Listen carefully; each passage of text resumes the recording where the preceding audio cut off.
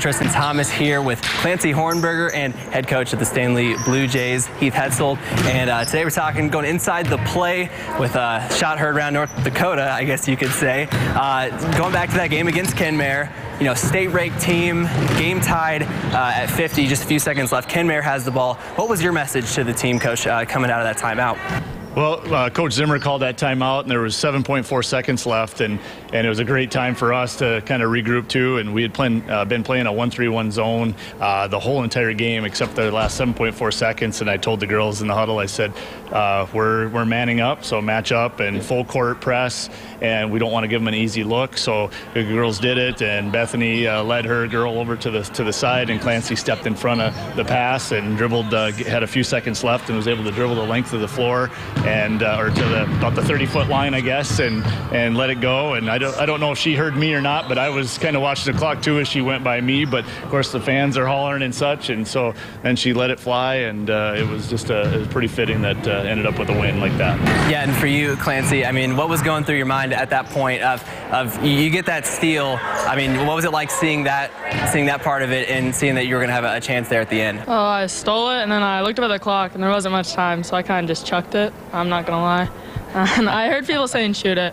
I don't know. I didn't think it was going in, but then it did, so. Yeah, and what was that moment like, seeing that go in? I mean, you bank it in, and you get that win. I mean, what was that moment like? Was there anything going through your head at that point? I don't know. I just couldn't believe I made it, I guess. It was crazy. Never done that before. So.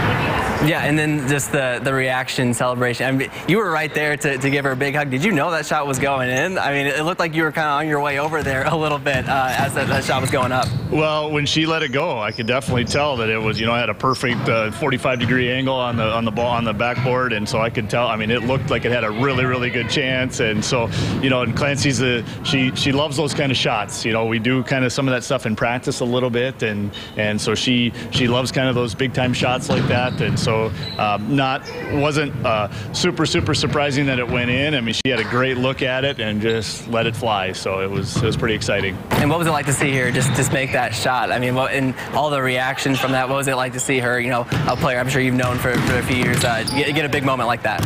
Yeah, you know, interesting enough, I've actually been Clancy's coach since 7th grade. I moved up from junior high to the high school ranks, and so I've coached her the last 5 years in a row. So I've got to know her and her teammates, her classmates especially, really well, and so just a really special moment. And like she said, she's never done it before, so that's even more special to have players that come through in the clutch like that, and just that confidence builder, you know, for her and the Blue Jays, you know. And like you mentioned, Kenmare ranked number 3 in the state. They're still ranked number 3, and so we hadn't beat them, I think, since 2018, so that was the first win against them. So that huge confidence boost just to get over that win. You know, whether we can repeat it again or not, who knows, but we're going to give it our best come tournament time and the end of the season here. So. Yeah, and for you, Clancy, that moment of knocking down the shot, and then your coach is right there to give you a big old hug. I mean, what was that moment like to have him right there with you? It was awesome. It was awesome, yeah, and the crowd's reaction, really. Everyone really got excited. It was just very heartwarming. And what did it mean for you to beat, you know, a team like Kenmare that's, you know, has all the expectations, being number 3 in the state? What did it mean to beat that team in front of the fans? That we can do it, you know. It's not like it wasn't an accident. You know, we can actually beat them and make it that far. So. Yeah, and having you know, Coach Hetzel as your coach since 7th grade, as you just mentioned. I mean, what's he meant to you in you know, helping you throughout your basketball career here? I mean, he's watched us grow and taught us what most of us all know. So I don't know. He's like our dad. So. Awesome. Well, you know, congrats. Certainly a moment I'm sure you'll remember, and a lot of us around here will remember for many years to come. So appreciate it, and good luck the rest of the season. Awesome. Thanks for having us. You bet.